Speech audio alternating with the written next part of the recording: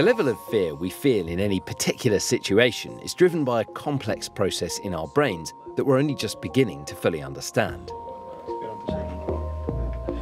Phobias are an example of a fear response that's running out of control. Here at the Karolinska Institute in Stockholm, they're trying to help people with phobias. And by studying the intricate neural mechanisms involved in fear, they've discovered a way we might be able to control them. Okay, so we will start the first test. You will see images. This will go on for around 6 minutes. Professor Frederik Ahs looks at how people's brains respond when they're shown a series of images.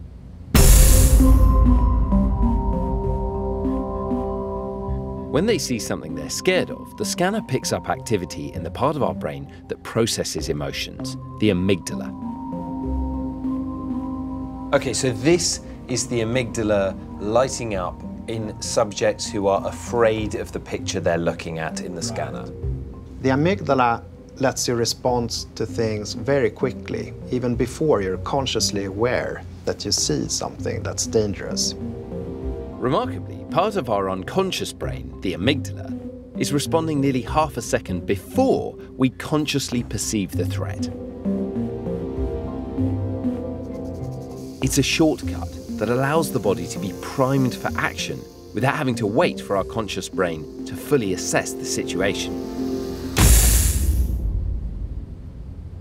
But this powerful instinctive response is only useful if it can be controlled. And that requires another part of the brain. Then, once you're aware of it, the prefrontal cortex, which is in front of your brain, can come along. And this part tells the amygdala to quieten down. So is that what bravery is?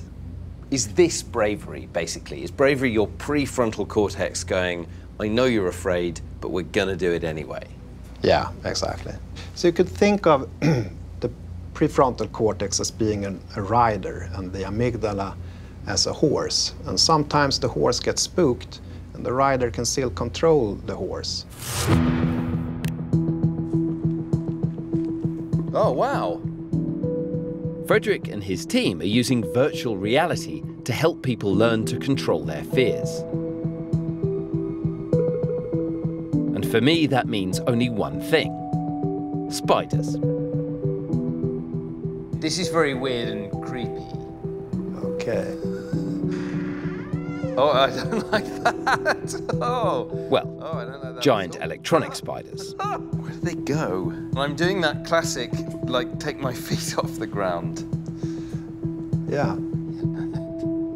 The idea is that if we're exposed to something we fear and the outcome is safe, this memory can be stored.